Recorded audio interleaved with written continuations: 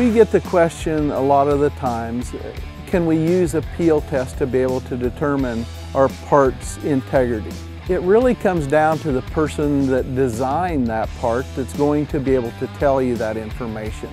And so I always tell customers, go back to the person that designed that part and let them tell you where the resistance welds are to be at, how many you're supposed to have on there, and what type of test method do they require for you to be able to know, is the part going to be strong enough? They also have to inform you what information do you need from that test.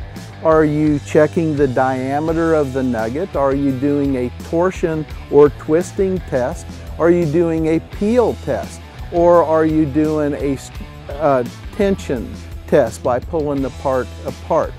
You need to be able to determine what test is needed from the designer of that part.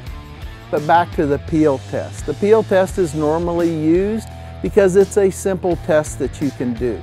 You have to be able to equate that peel test to what that part's going to be administered as far as the stresses in real life.